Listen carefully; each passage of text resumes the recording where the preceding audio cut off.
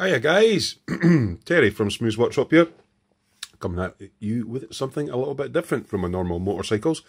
Yes, a F4U-5 Corsair by HobbyBoss in 1/48 scale. So it's a wee inbox review for you. I thought I would try something different to get my mojo back. So the kit number for this one is 80389. Of course it's in 1/48 scale. It's still available in most major modelling shops in the UK, round about £25, which is not bad for a nice big aeroplane. It first came out as a new tool in 2012, and they've basically, this is a rebox, this is a 2014 rebox. Every time they rebox it, it's just for like a different model. You know, they have the F4U-5. I'm not a big plane expert, but different variants of the same plane. And there's been lots of reboxes since this one. So this is represents a US Navy version. So I will just flick onto the side of the box. So gives you two sets of decals. One for the US Navy VF14 CVG-1. I'll let you read it all. But one version of the aircraft. Okay. And on the other side of the box, it gives you another version of the aircraft in slightly different colours and things like that. And there's the kit number 80389. So I've not got a lot of experience with HobbyBoss, but I have been told that it is a particularly good plane. So I'll just adjust my camera angle and we shall pop the lid off the box. I'll try and keep this as brief as possible. I haven't actually looked inside this box at all. So we shall have a look and see what we get. So we have, oh, this is nice. We have some colour call-outs, and they give you Mr. Hobby colours, Vallejo, Tamiya colours, and some of the Humbrol, which is quite good. I quite like the Mr. Hobby paints myself, so obviously the colours in white. If I remember rightly, see if I can get this right. Now, I've got some of these colours. What ones have I got? I got a wee set to go with this. And C365. Right. The ones in the white boxes, like the H77, they're the Aqueous versions, which is Mr. Hobby Aqueous. So that's the ones in the white boxes. The ones in the black boxes are the cellulose or lacquer type paints, which is what's in the set that I got. So I should have enough of those. So yeah, nice wee decal call out in colour and a colour painting guide. So that's nice. The instructions, little booklet in black and white. Tells you the usual stuff, what all the different symbols mean. A sprue layout, telling you what's on all the sprues. And as usual with aeroplanes, now it's been a while since I've done an aeroplane, but it gives you all, building all the cockpit and everything up first. It is a decal for the instrument panel, but it's a really small cockpit, so I'm not worrying about photo etch detail up or anything. Next big one is all the engine detail. And then we're getting onto the fuselage and the wing roots themselves. So they build that up, obviously, along with the undercarriage as well, if you're going to have the undercarriage down. And this is just all air intakes in the main sort of, the main body of it in the wing roots. Then goes on to putting the engine, which you've already made, and the cockpit, which you've already made, and all the various rear landing gear and stuff like that in between the two fuselage halves. And then you've got the nose cone part, and then the part you've built previously with the wing roots on. I quite like that idea, actually. Get that in first. Your tail wings, things like that. Doesn't look a very difficult kit, and as I say, I've been told it goes together really well. Then we're into putting the wing halves together, and whether you want the undercarriage up or down depends on which flaps you put in. Not flaps, doors, undercarriage doors you put in. Looks like we can do movable flaps on this. I will need to double check, or it may be fixed flaps, but the ailerons and everything on the wings. And then we go on to attaching the wings. Obviously the cockpit glass, which is in two pieces, so it looks like you can do a cockpit open. Obviously you've got your rudder there as well. Again, it's got a pin on the bottom, so it looks like you can move that if you want to pose it in a certain position. Yeah, the wings onto the main wing roots. Putting the undercarriage in, and it looks pretty straightforward. And then you've got obviously your extended range tanks, fuel tanks, and the propeller. So it looks a nice straightforward build. So it looks easy enough laid out. Let's see what we get in the box. What I'll do is I'll just pull all the sprues. I'll put this to one side. That's what I'll do. Use your brain, Terry. I'll put this to one side and I'll just pull out one thing at a time. So we get a separate bag here with a nose cone, and they're all sealed. So I shall get my craft knife out. Let's have a little look and see what's. It's a new kit, so I haven't seen any of this as yet. So we get some rather nice. For those of you that like your rivets, we get some rather nice rivet detail on there. It's nicely moulded. Doesn't seem to be a lot of flash on it. Nose cone. So that's a separate nice wee nose cone. That's quite nice actually. There's a couple of wee bits that you'll need to clean up. Seam lines here and there, but that's nothing major. So I'll just pop that back into the bag to keep it nice. I am going to have a go at building this. I won't be filming the build, but I'll give it a go. And then we have another piece, which is also for the nose engine cowl. That's a smaller piece. This will be the part that actually goes onto the fuselage. And again, it's nice crisp detail on it. It's looking nicely made. Not going to need too much clean up on that. And it's the bit that goes behind that bit. So, yeah. It's pretty straightforward, nicely made. I used to build 176 aircraft in that in my youth, but my eyes are too old for them now, so I'm going to try my hand at 148. It's been a while, so we shall see. Now we've got a bag here with, I'm assuming these must be delicate parts because they're covered in this nice foamy stuff. So let's see if we can find the start of that. There it is. Yeah, so I normally build motorcycles, so I'm trying my hand at aircraft. I've got a few 148th aircraft, so there will be some more reviews coming along. Ah, they've got the clear parts all nicely wrapped up in bubble wrap. Now, there appears to be really nice optical clarity on these. Really quite nicely made, actually. Yeah, and it looks like you've got two different, I haven't really looked at the instruction, but you've got two different glass rearward parts, so I don't know if one's for one open or for just a different type of aircraft, but yep, that looks lovely. So we'll keep that all in the bubble wrap, keep it all nice and safe. So I do like the way they're packaging that, unlike your Revell kits and stuff where all the clear parts are just jammed in with everything else. So I'll just gently pop that back in there to keep that nice. So that's excellent. Nice bit of attention to detail there on protecting the clear glass parts. So I'll just put these back in the box just to give myself some room. Right, now we've got something else wrapped up in protective foam again. So let's have a look. Everything's all individually wrapped, which I do like. I'm not really a fan of everything being bunged in one bag. Now there's something sticking through this, so I'm hoping whatever it is that's sticking through this isn't broken. Ooh, scary. Let's just see what we've... Oops. Right, so yeah, that bit is sticking through it.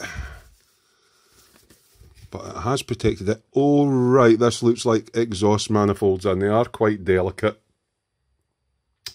So again, they've put them in a foam. There are going to be a few little seam lines and stuff along the edge of them just because of the moulding, but that's not going to be hard to clean up. There doesn't appear to be any horrible flash or anything.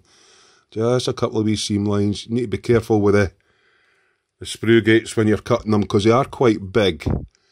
So some care and attention when you're putting them together, but yeah, a couple of other wee parts on there.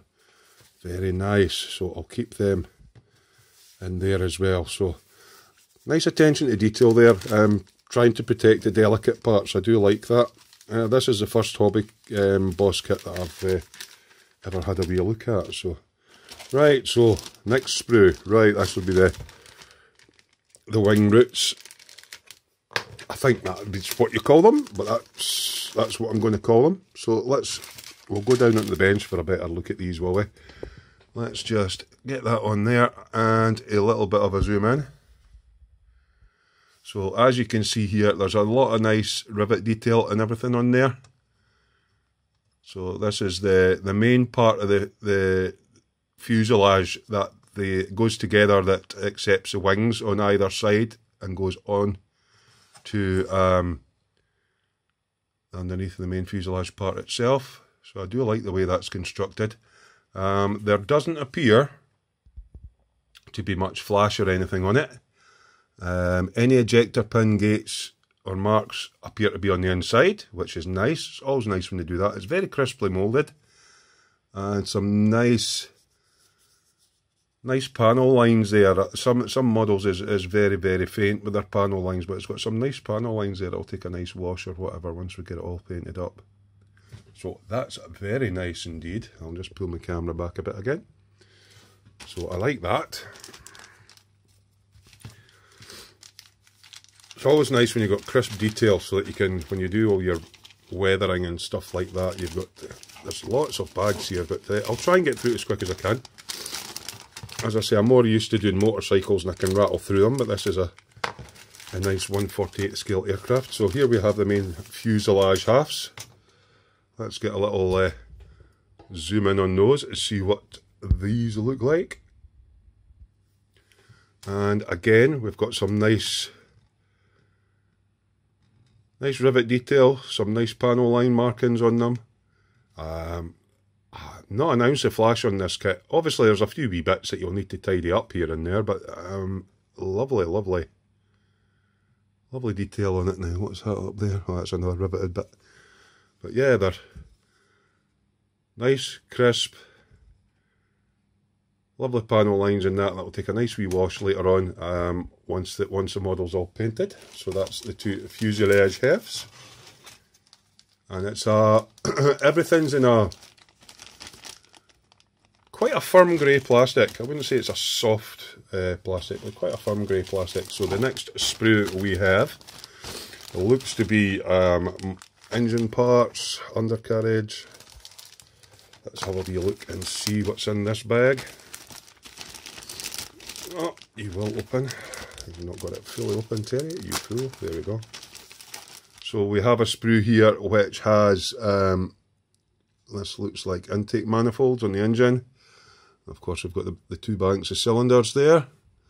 Undercarriage parts. This looks... don't know, that's a tiny little part. There's a lot of nice little parts on here. So yeah, quite a lot of fiddly little parts you'll need to take care with, because the sprue gates are quite big. That all seems to be undercarriage type stuff. Then we've got the wheels. Now I know you can get resin aftermarket sets for these, but I'm going to be sticking with what comes in the box. And we have, that's a bulkhead there for part of the cockpit by the looks of it, and some more undercarriage stuff. So they appear to be putting it into sections so you can find stuff easily. Sorry for the crinkling, I'm just keeping everything in the bags so that I can keep everything good for when I go to start making it. Right, another bag. Oh, we're getting there. Right, let's have a look what's in this one. So for 25 quid you're getting quite a lot of plastic actually. And it's all nicely packaged. So what's this one? Right, we have the nice big propeller. I like that. It's got nice lines on the end, which should make painting the little yellow tips a bit easier. I think we're still getting into more manifolds and stuff here. I don't know if there's variants, because remember the ones that were in the plastic bubble wrap? Maybe there's different variants. This looks like the floor of the cockpit. And we've got the side cockpit detail there. Don't think there's an awful lot of detail. Well, we'll have a wee scroll in and see what it looks like. Let's just do a little bit of a scroll in. Yeah, there's some little instrumenty bits on the side panels. So a little bit of detail painting there. What else have we got? This is the front air intake parts for the wings, I believe. That looks like the floor of the cockpit. There's your instrument. I'll get it the right way round. Your instrument cluster. And you have to put all your decals on, so that might be a bit of fun. But yeah, overall everything looks quite nice. There's another bulkhead there. Yep. Propeller. Nose. And there's another. Oh, there looks like more than one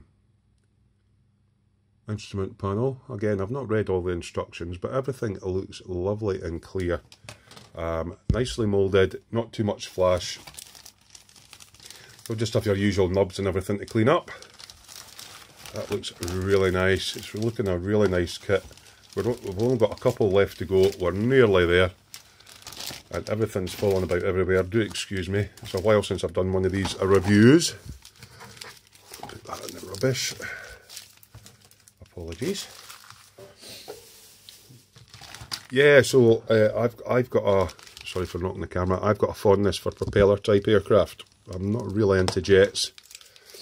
And I thought, well, if I'm going to do some propeller type aircraft, I shall get 1/48 scale. It'll be a bit easier to manage. Right, so we've got a nice big sprue here. And it looks like all the wing surfaces, all your ailerons and rudder and everything like that. And it all looks nice and crisp. There's lots of nice little bits of detail on there. That's all looking lovely.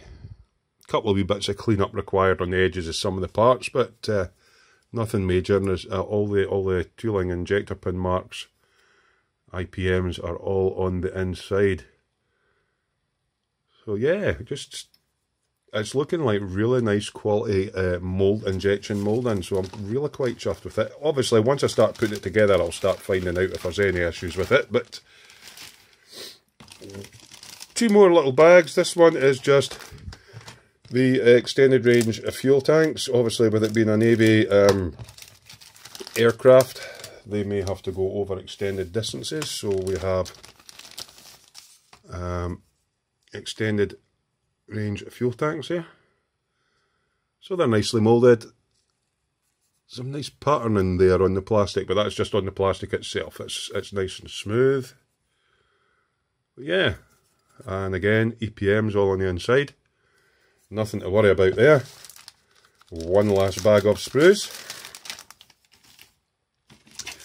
These are the main wing surfaces. So let's get a wee look at these babies and see what they're like. I'll maybe zoom in and let you see what those are like. A little bit of marbling in the plastic itself, but I mean that's just the injection moulding process. Let's get a wee scroll down and see how these actually look a bit closer up. So there's some nice rivet detail on the panels, nice deep panel lines. It's recessed riveting and panel lines, so that's always good. And you can see the construction of the wings there, how they've got the ribbing on it. That looks like a line, but that's just marbling in the plastic. It's perfectly smooth. Same on the other side. So we've got some nice rivet detail. And then all your undercarriage slots and everything. Lovely. So that's looking... Oh, let's just get back out there. So that's all the plastics. As I say, for £25, it's quite a lot of bits and bobs for your money. Right, so we're going into the decal sheet, which is the final one. As I say, I think it just gives you two options for the two different Navy ones. There are different, HobbyBoss do, as I say, there's later reboxings for the kit. Now they appear to have, oh, it's sellotape over the top of the, right, so they're protecting it even more with sellotape. Like, let's see if I can, without damaging anything. The greaseproof paper has a, oh, there we go. So this might be a little bit, let's see if we can get in a bit, without too much shine on it, a little scroll in. Okay, so we've got our stars, the two numbers for the two different Navy aircraft. a few markings. There's not a lot there. I have no idea if it's cartograph or anything like that. I would say no, because maybe you see that catching a light there. There is quite a lot of film around the letters, so we'll be needing lots of set and sol and that to get rid of that. So they're definitely not cartograph or anything like that. So there is lots of carrier film around, like the letter T's and the letter F's. So yeah, a bit of salt to get rid of that. The instrument cluster one isn't all that detailed, so yeah, we'll see how we get on with that. But yeah, definitely a lot of carrier film around the decals. So you'll have fun trying to mat all that down and stuff like that. But that's not worried about the decals. All in all, it's a nice looking kit. As I say, I've got a few more 148 style kits, aircraft, that I will upload and show you. Hopefully I've kept this nice and concise, but yeah, all nicely compartmentalised in the big box here. So it's a cracking little kit for 25 quid, all beautifully packed, all fits nicely in the box, plenty of room for everything, and I like the attention to detail on the foam packing. Nice set of clear instructions and the colour callouts. As I say, I just got this Mr. Colour US Naval Aircraft standard colour set, so hopefully it has all the colours that I require, and if not, I'll just get whatever else I need for it. So hope you find this useful. Do feel, if you like what the videos that I'm putting up, do feel free to subscribe and click the little bell icon down in the right hand corner to allow you to be notified of any other videos that I put up. Also, you don't have to, but I have a Patreon page. I'll just put the link up down here. Feel free to support me on Patreon.